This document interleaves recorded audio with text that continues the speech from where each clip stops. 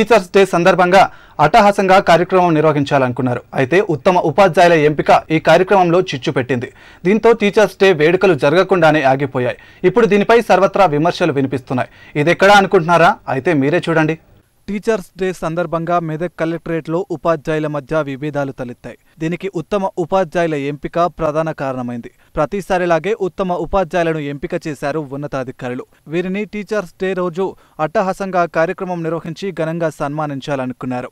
అయితే ఇక్కడే అసలు తిరకాసు వచ్చింది. ఉత్తమ టీచర్ల ఎంపికలో పక్షపాతం వహించారని పలువురు ఉపాధ్యాయులు ఆరోపించారు. వారికి నచ్చిన వారిని ఎంపిక చేశారని మండిపడ్డారు. వేరే జిల్లాల్లో పనిచేసే వారికి ఈ జిల్లాలో ఉత్తమ ఉపాధ్యాయుడిగా ఎంపిక చేయడం ఏంటని ప్రశ్నించారు. ఈ నేపథ్యంలో డీఈఓ విజయలక్ష్మి కూడా చేతులెత్తేశారు. మరో 2 రోజుల్లో మళ్లీ కార్యక్రమం నిర్వహిస్తామని చెప్పుకొచ్చారు.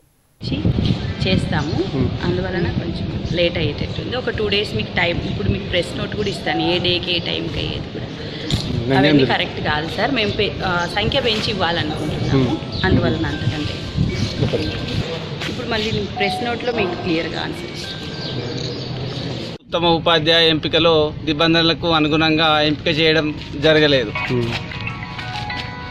ఆ ఉపాధ్యాయ ఎంపిక కమిటీలో ఎవరైతే ఉన్నారో ఆ కమిటీలో ఉన్నటువంటి వ్యక్తులే ఇద్దరిని ఎంపిక వాళ్ళ పేర్లే రాసుకోవడం జరిగింది. సంవత్సరం పాటు సెలవు పెట్టి అమెరికా పోతే ఆమెను కూడా అంటే ఈ ఒక సంవత్సరం పాటు ఇక్కడ పనిచేస్తే అమ్మాయి తీసుకుంటాం.